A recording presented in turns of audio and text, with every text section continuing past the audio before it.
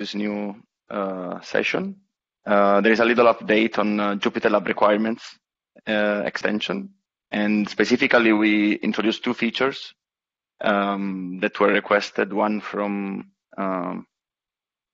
AIOps team, because they were basically creating a lot of kernels using this extension, and then they wanted to have an easy way to delete basically the kernels without going to the terminal and look for these kernels and then delete them.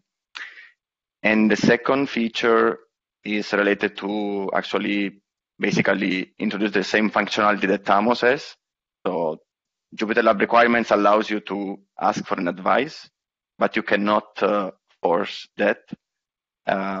So we wanted to introduce also that the functionality for the users to do that. And that is quite straightforward.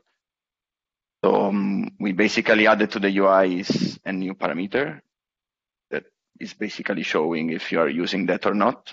And that would basically give you the same functionality. On the background, basically Thamos will have the parameter set to true or false, depending on the user request. And then you can just install it, basically. The second feature instead is something that we introduce here in the menu. So we wanted to have a way to see all the kernels and just select them and delete them. The idea was to have it directly in the kernel, as is basically done in jupyterlab. So we would have basically delete kernel, but this was something not, that we not find a solution at the moment. We ask upstream how we could do that. So basically adding a new parameter to some jupyterlab API already. But at the moment we just created a new menu, so you can just go to dependencies and do kernel delete, and that is quite straightforward. Basically, we'll list the available kernels that are provided or created by the users. So there can be a lot of them, and then you can just select one and delete it. Then you will get also a message here, the kernel is deleted, and then it won't be there anymore.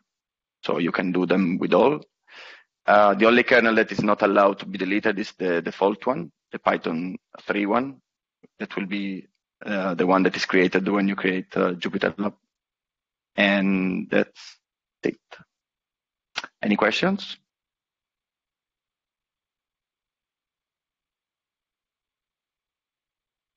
Otherwise, thank you.